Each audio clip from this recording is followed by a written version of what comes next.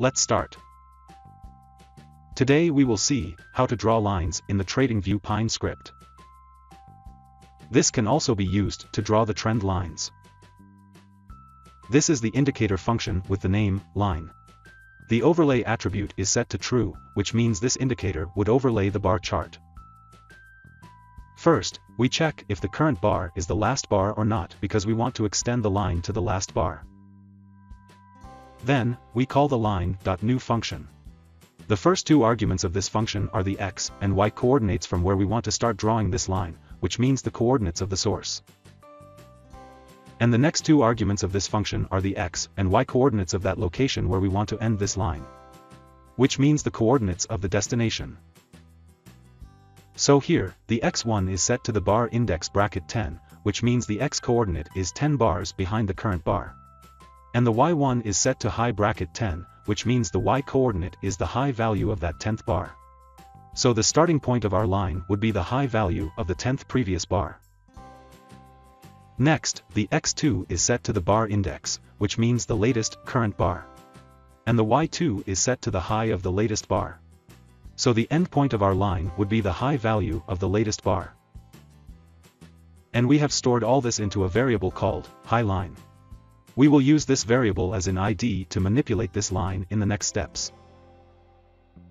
Next, we have called the setColor function to color the line. The first argument is the variable in which we had stored our new line. And the second argument is the green color over here. Next, we choose if we want to extend our line in the right or left directions or not. Here we have chosen the none option, so this line will not extend beyond its coordinates. These are the options for the extension. Next, we have set the line style to solid. There are various options like dashed, dotted, solid, etc. Next, we have set the line width to 1.